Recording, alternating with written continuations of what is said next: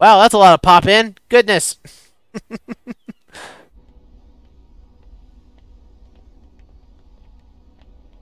You're doing great, Sonic. You mean you're doing great, Sonics?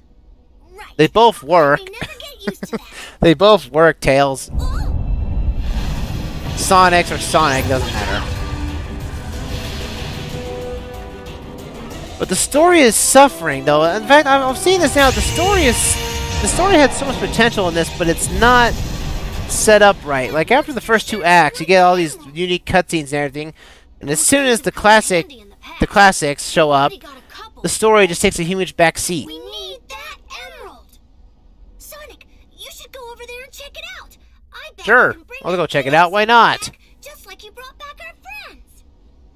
And I bet you double we're gonna need all 7 emeralds. Oh, that's like a cliche. That's Sonic, or that's a cliche of Sonic now, isn't it? In order to beat the game, you need 7 Chaos Emeralds.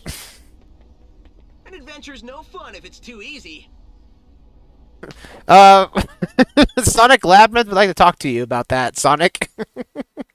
That game was horrible.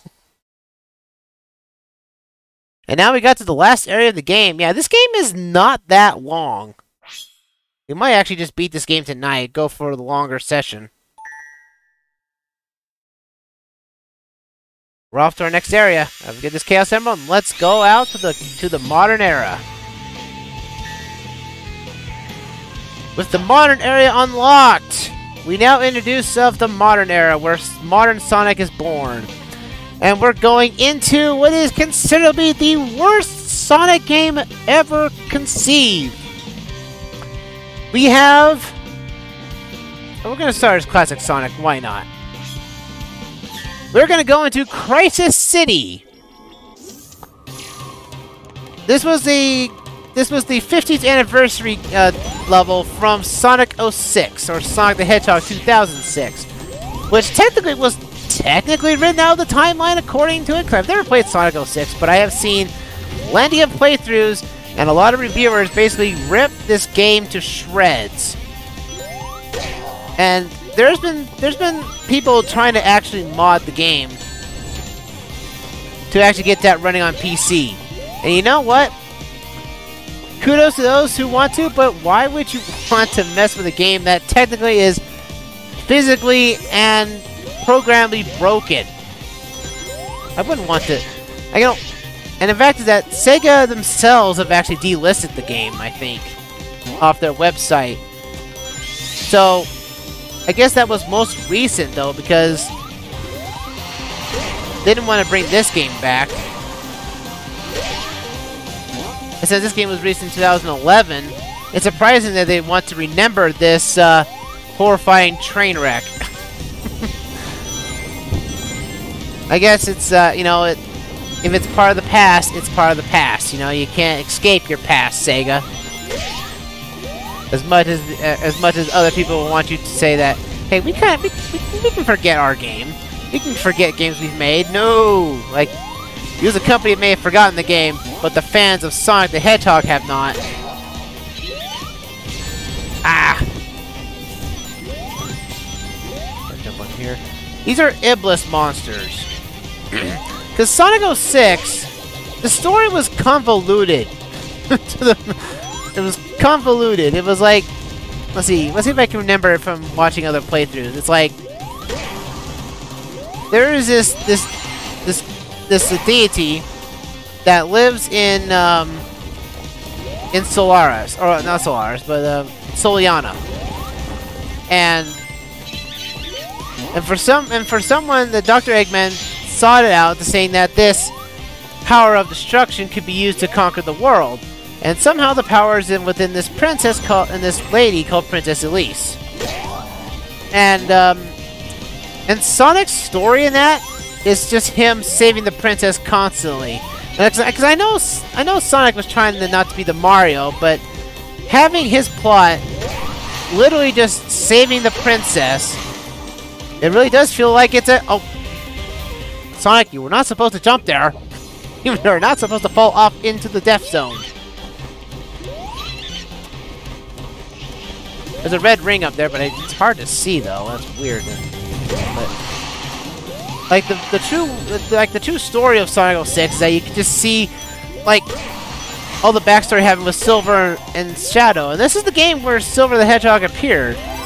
To be fair, and I think ever since of Silver's introduction, Silver has yet to run away from this game, even though Sega is technically in. Hey, the level was supposed to end there. Come back with my signpost. Come back. Level, give me back my ending. I want my ending, please. Thank you. Sonic is... I don't know what this means, but I feel like Sonic is positioned too far to the right here, because I can't see what is ahead of me. Alright, come on, you. Hiya! Huda! Woo! There's my signpost! It's too bad I'm stuck in a 2D plane! The concept of 3D. Apparently, Sonic has not achieved perfection of 3D Sonic so far. No! I was supposed to jump there. And go! Huzzah!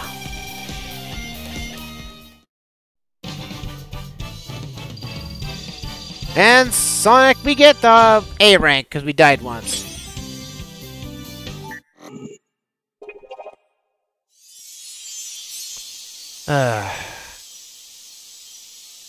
Do we really want to see the color of this place? It's broken and dead. Oh well. Can't harp on Crisis City much longer. We gotta beat it. The stomp move. We've been using the stomp the entire game. Sonic Generations. At least to be fair, this game runs faster than Sonic 06 did any day of the week, though. Because I think that, man, there's like it had like high-resolution graphics for the 360 and PS3, but like it ran horribly, as far as I was aware of. Like it's had slowdown. Also, the fact that the loading screens. That's what people talk about Sonic 06 all the time. It's like the loading screens are just so much of them. The fact that I think it was like what 15, 20-second load times per, like, you know, for like the permissions going into the stages and everything. It's like, luckily this game doesn't have those types of load screens, thankfully. Let's go! Huzzah!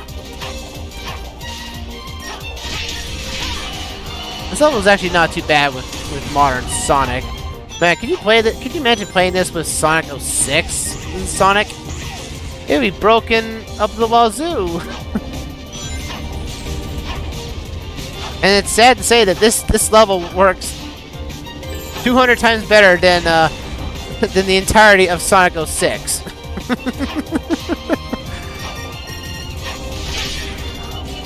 Let me get my free life there, thank you. Ow, ow, come on, no, no, Sonic! Just like Sonic 06, you died to unnatural causes. Oh boy, I thought I could make the jump, but that was not the case. Jump high!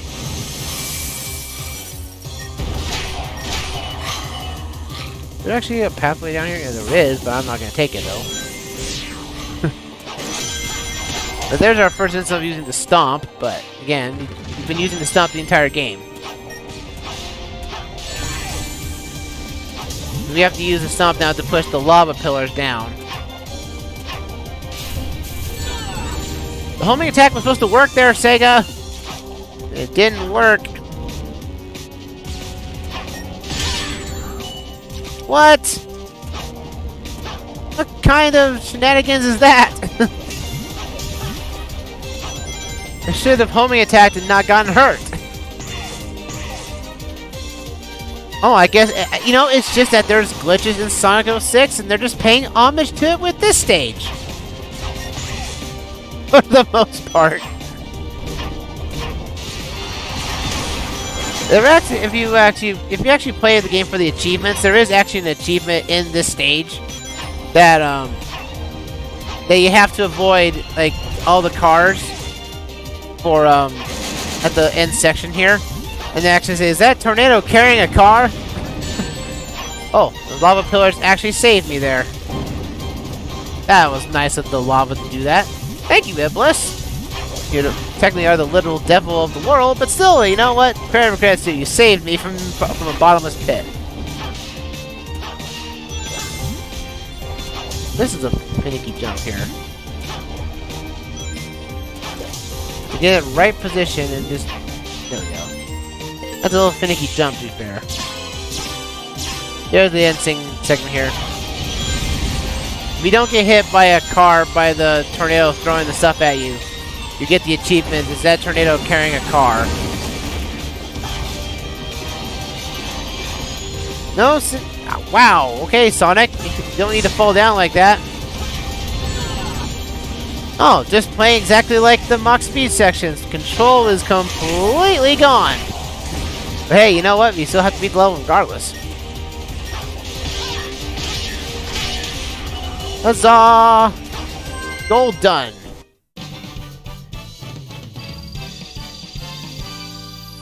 Booyah! Oh, B rank. Yeah, we kind of died multiple times in that run. Oh well.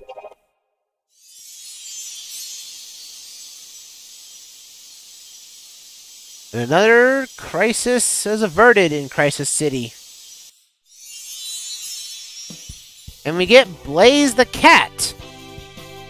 Introduced in Sonic Rush, but her origin was somewhat in Sonic 06 was changed. As much as I dislike relying on others, I'm grateful for your aid. The creature was beyond my skills. Well, to be fair, we were all caught off guard by a creature that just came out of nowhere. So I don't think we can let our guard down just yet. No, we can't let our guard down until we can exit this void. Let's get into, let's see, what do we want to play as? Yeah, let's play as Classic Sonic here. Firstly. Don't stand under spike traps, they'll kill you. Okay. So we got Rooftop Run from Sonic Unleashed. Was probably by far the favorite stage of Sonic Unleashed, because everyone talks about it all the time. The Sonic Unleashed, I think, was actually the last Sonic game to be released for the PlayStation 2. But it was also released for the Nintendo Wii, which some people say is the not the definitive edition of it. Because Sonic Unleashed was, you know, a double game setting of sorts, you know, where it was on the Wii and PlayStation 2, but it was also on PlayStation 3 and Xbox. It was weird.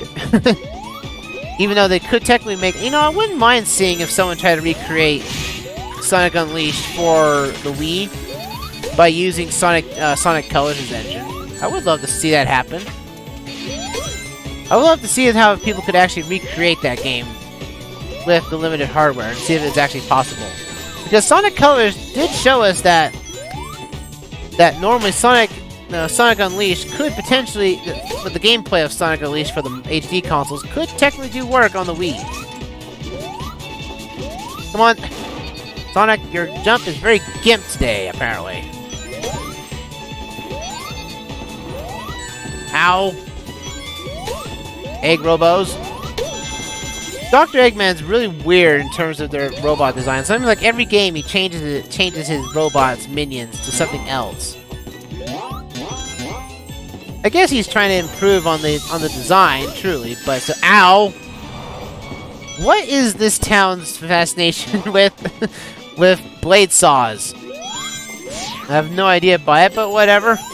Maybe they need to use it to break open these barrels full of like wine and such. Give me some rings there.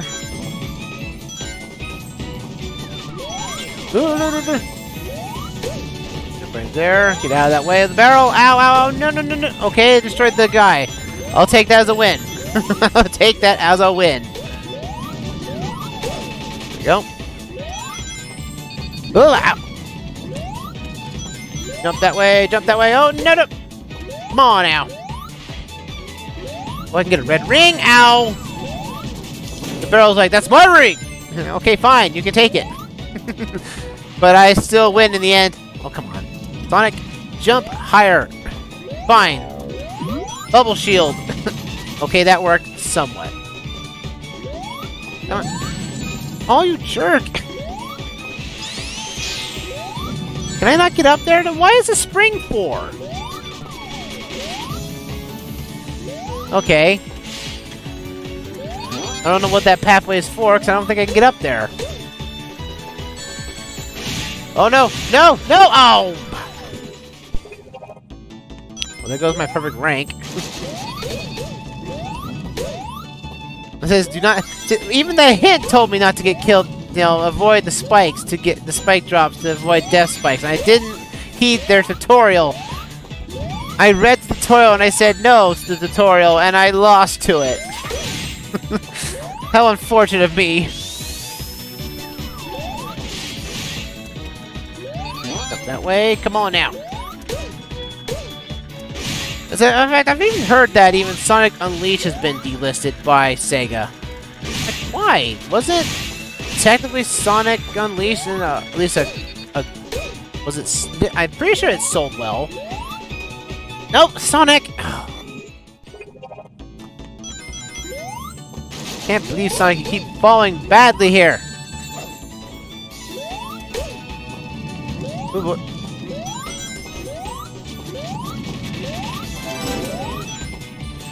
oh boy, okay. We got that ring again. I got a shield to help me here, but we'll see what happens here. Ah, da, da. Come on. Jump that way, jump that way. Booyah! And watch out for these spike traps and don't get killed by them again. Booyah! Booyah! Now let's see if I don't fall to the death pit. There we go, got my life back. That's like the worst part of the entire stage, is that barrel sector. Otherwise, well, technically one of the two worst areas. We haven't gotten to that part yet, which is the clock tower. We're almost there now, so.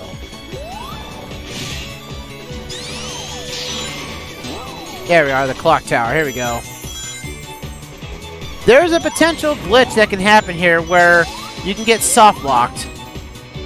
Where, like, you go into like the clock hands here at the end, and you can get, and for some reason the animation won't play, and the cutscene won't continue on after. So yeah, you get kind of stuck, which is unfortunate. No, not on my watch. Spin dash to victory! Come on, we got this. I do have to say, this game looks amazing. Like, for 2011 standards, this was actually a pretty good looking game. I can't say much for the Sonic generations though, or Sonic 3DS generations. There we go. Thought I almost got stuck there for a second. Ooh. Gotta get out of here. We crashed the egg. This egg blimp. Let's destroy this Eggman blimp. Let's get out of here. Okay? Sorry, I didn't pay for a ticket, but I'm getting out of here anyway. Huzzah!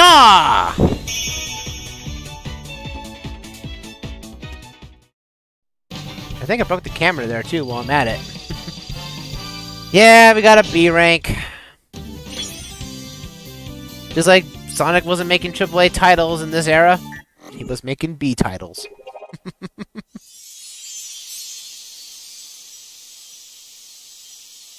And Rooftop Run is done and dusted.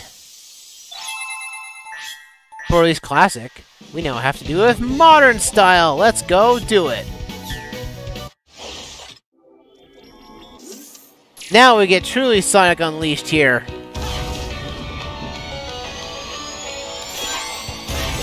Woo, yeah! Woo boy! Oh, Sonic! Running into the walls again, are we? Haven't got through that, werehog phase, have you? I'm pretty sure Sonic doesn't even want to remember the werehog at all. Because that's what Dark Gaia did to him. Well, by technicality, Eggman's laser filled with Dark Gaia's energy sort of did him in, but still, I think it's still unclear of what really caused Sonic's transformation. I don't think it was Dark Gaia. I think it was Eggman's laser, to be fair. But also, it could have been the negative energy of the emeralds, since the emeralds were drained when Dark Gaia was unleashed. So, by all accounts, it could have been the negative form of the Chaos Emeralds, and we've already seen what negative powers of emeralds can do to a character. We've seen what Perfect Chaos has done, what Chaos did. As Call would have said, he's absorbed the negative power of the emeralds. Look what he's become. And Sonic, absorbed the positive energy from the emeralds to achieve supersonic state. So maybe that there was so much negative energy that through Eggman's laser that caused Sonic to, to become a darker version of Supersonic, which was Sonic. Going back to Sonic X's tangent, that's a concept that didn't go very far. Like the Metarex, sort of just made Sonic like super angry because he was harming Cream and Chris. And somehow he just got so angry that he turned to like a darker form of himself. And it's like, man, Sonic is going to go evil. It's like, this is pretty cool, but it's really, it basically got done by a buzzkill by Eggman. To be fair. And it's like, that could have been so much of a good concept, but they don't go back to it. For the rest of the Metarex saga, they don't go any further into the Dark Sonic saga. Which is a missed opportunity, and maybe they should do that in the games. But that what Sonic Unleashed could have technically been, The Werehog is essentially what Super Sonic would be as a darker form. You never know.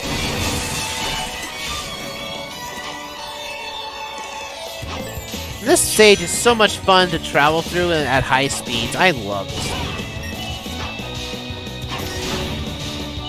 Got my free life here. On my life. There we go. Homing attack. That. Here we go. Boost to win! Huzzah! We're almost done here. We have the last chase sequence.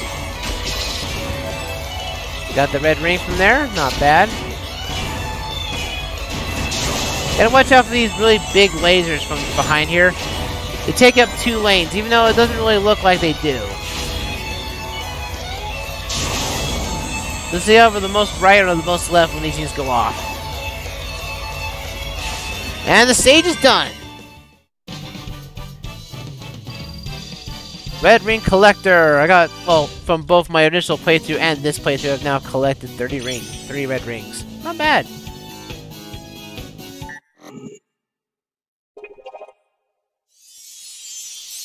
And Rooftop Run is cleared, folks. Huzzah!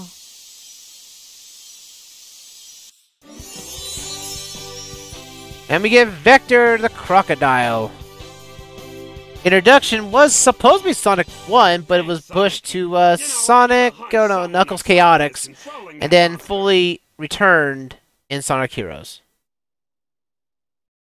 He's a detective, and he seems to know a lot about... He knows how to think like a wit mind and such. Got Mushroom Hill Zone music. Nice! And it doesn't matter. Oh, we got Doesn't Matter. Yes! Yes! Let's go!